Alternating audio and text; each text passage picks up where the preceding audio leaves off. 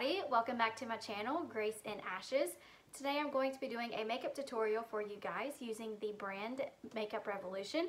It is a complete first impressions. I have never tried Makeup Revolution before. My skin does not really react well to liquid foundations, but I've heard really good reviews about this particular makeup brand and especially about this foundation, so I wanted to give it a try. And while I was at Ulta, I decided to just go ahead and grab everything that I could that was in stock. That was Makeup Revolution to do a first impressions for you guys. So if you're interested in seeing how the makeup wears and what it looks like on my face, just keep watching. Before we get started, I wanted to say that I did order a ring light and it finally came in, so I am using that in this video. So let me know how you feel about it. Let me know if the lighting is right, if you can see my face, if you can see what I'm doing. This is only my third YouTube video that I've ever done before, so I'm still learning. This is a learning process for me. So let me know in the comment section what you want to see. All right, the first new tool that I am going to be using is this Real Techniques sponge. So this is going to be a trial and error. We'll see how this works. Anyway, it looks like this. I am in the shade F2. I'm very light, but I did test this on my hand whenever I was in Ulta, and it did oxidize on my skin. So it started off very light and then it did get darker as I went along. I do love the makeup applicator. I like that I can just put it on my face. And it does say on the packaging that this is a completely full coverage foundation, so I'm interested to test that out. The Mole Norman one that I typically use is not a full coverage foundation, so we're going to see how this works. And we're just stippling it onto our face using the sponge. I'm going to test to see if this is buildable. Now, the only thing that I currently have on my face is a moisturizer. I do not use a primer. I just never have. I haven't had to do that with Mole Norman, so we'll see how this works without a primer.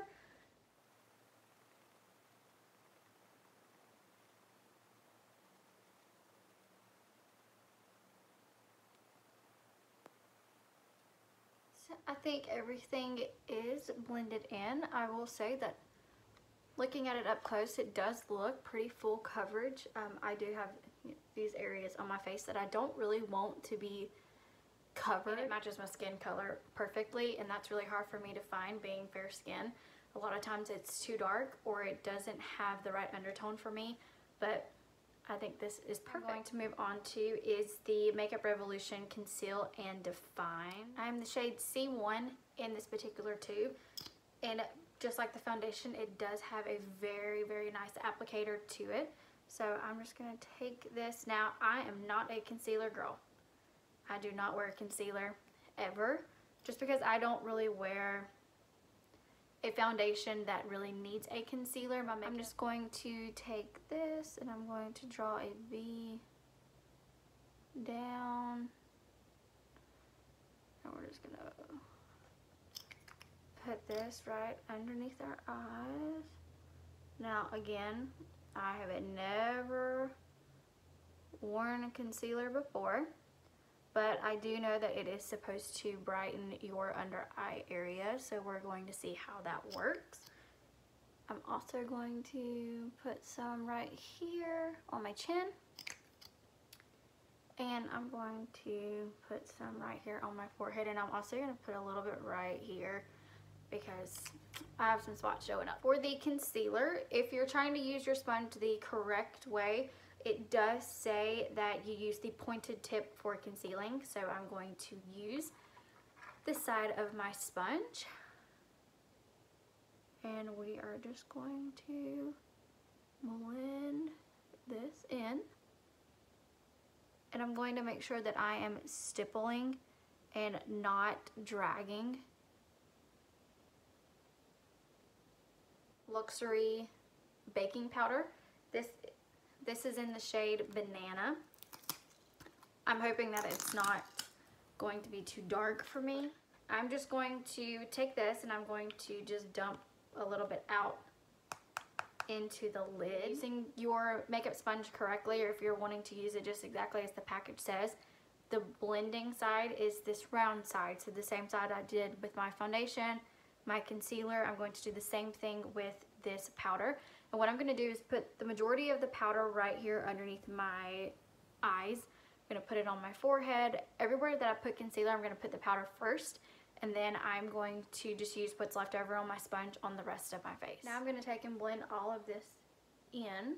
And again, I put the majority of this powder on the areas where I did concealer. And then I'm just using anything that's left over on the sponge on the rest of my face. I really want to make sure that I get my nose. My nose is that one area that always tends to break up on me, even when I'm using a non-liquid foundation. So I really want to make sure that I get that particular area with a lot of powder. On the packaging, it does say that it is a conceal and define, and it does say it's a full coverage concealer and contour. I did pick it up in a darker shade as well to use as a contour. Now, I do not know if this is going to be dark enough for me to do a contour, but I didn't want to go too dark and then it not work for me. So this might be a little bit too light, but we're going to test it out. This is the shade C8. Normally what I do when I wear my contour is I go from about the top of my ear down to about the corner of my mouth. I don't bring it all the way in. You have a round face. Whenever you contour, instead of just going into a straight line, you can also bring it down right here by your mouth a little bit, and it's going to help shape and make your face not look so round. Now I'm going to take the flat edge and I'm going to contour out my face. Hopefully this is dark enough, and I did get some in my hair over here, so hopefully we can get this to blend in. Alright, I think I have this completely blended in now. It's definitely not the right shade for me for a contour shade at all. I definitely should have went a little bit darker, but I will say that it applied very nicely and it blended out extremely well.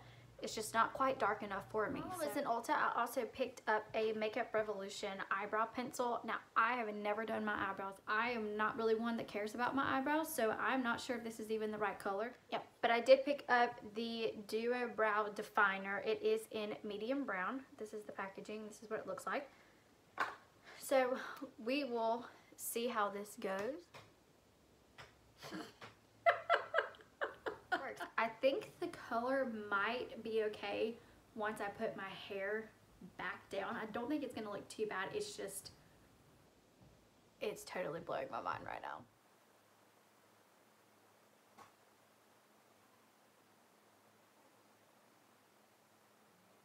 Now I am going to use the Jaclyn Hill palette. It looks like this with all of these wonderful colors first. So I'm going to use this color right here to put into my transition area, and this shade is M.F.E.O. So I'm going to put this up higher on my eyelid. Now I do have slightly hooded eyes, so if I was to put anything right in the crease, you're not going to see it, so I start everything up a little bit higher. False alarm. That is not the brush that I normally use to pack eyeshadow on. I normally use this blending brush, and somehow I picked up the wrong one. So I'm going to use this one now, and I'm going to really blend that out. I knew something wasn't right when I started. And I always do windshield wiper motions, and then I will circle it as well to really blend that out. So I'm going to put it right here in that crease area, and I want most of the pigment to be on the outer corner of my eye, so I'm going to wait until I have just very little left on my brush before I bring it all the way in. I'm going to switch from this white brush, which is a little bit more fluffier. It's really good for blending out your crease area, and I'm now going to switch to this one. This is also a blending brush, but you can see that this one is a little bit skinnier, it's a little bit longer, so what it's going to do is it's really going to get in that area where I really want that most pigment, and I'm going to go in with a darker shade.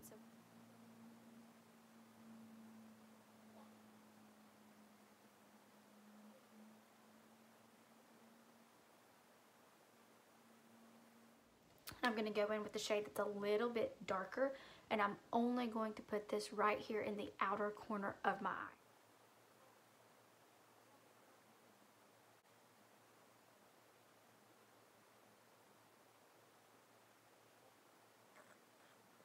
I'm going to use the exact same shades that I used on the top of my lid underneath as well. So I'm going to start off with the lightest shade first. So now I'm going to go in with the shade that I used all over my lid.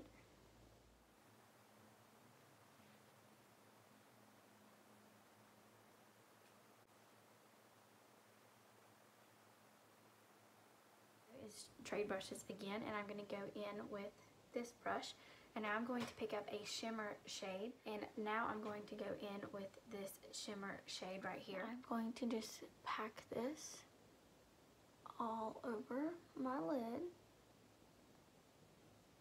Now, I did not get much fallout from the other shades that I use, but I will more than likely get fallout from this shade just because it is a shimmer.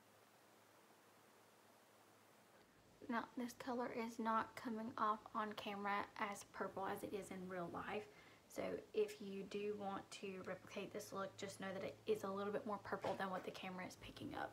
So now I'm going to take my pencil brush and I'm going to go over the outer corner and really blend everything together. Like I mentioned earlier, when I went into Ulta, they were out of a lot of stuff that was Makeup Revolution, so I did not get a blush from them. I did pick up a highlighter, but they did not have any blushes in stock whatsoever. So I'm going to use a Morphe blush that I have. This is in the shade Spirit. To put this on using a Ego Tools brush. I got mine from Walmart. I normally use this for bronzer, so I get right here in my cheek with it, but today I'm going to use blush because... So now I'm going to go in with highlighter. I feel normal again. I got some color back in my face, and I did turn my light down one more. It's getting darker and darker outside, and I feel like I got to keep my light going down and down. So let me know how the lighting is in this video so that way I can adjust it next time. Do you like this setting or do you like the brighter setting? Use a Makeup Revolution highlighter that I got. This is the Vivid Bait highlighter, and I'm just going to use a brush that I got in an Ipsy bag. Put this right here at the top of my cheekbone, and I'm going to bring it up. So now we're going to go down our nose. Now I'm going to highlight my forehead, just right here in between my eyebrows and up. I forgot to highlight my brow bone, and I do want to highlight a little bit of my inner corner. So I'm going to get back to the Jaclyn Hill palette, and I'm going to use the second shade in the palette. Before I put on my mascara, I'm going to go in with the Makeup Revolution setting spray. This is the Sport Fix Extra Hold Makeup Fixing Spray. The directions on the back say, shake well before use, apply makeup as usual, hold the bottle 8 to 10 inches away from your face and spray a light mist, making sure your eyes are closed. Product will dry and set naturally. So we will see how this works.